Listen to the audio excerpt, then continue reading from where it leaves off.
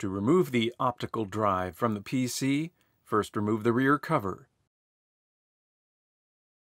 Loosen the captured Phillips No. 2 screw that secures the optical drive to the PC.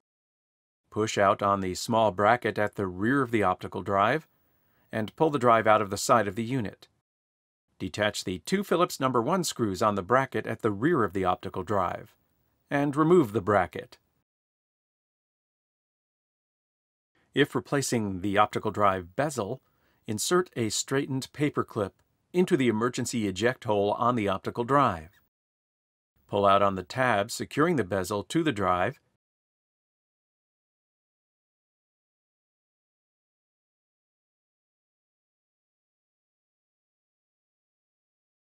and remove the bezel.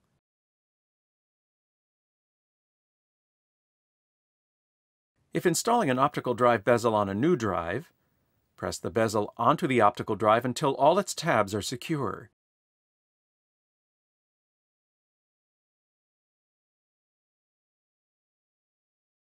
Press the optical drive back into its tray.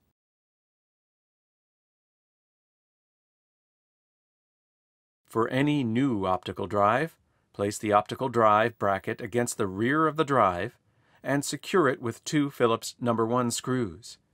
Make sure the bottom flat part of the bracket is aligned with the bottom side of the optical drive. To replace the optical drive into the unit, slide the drive into its cage on the PC.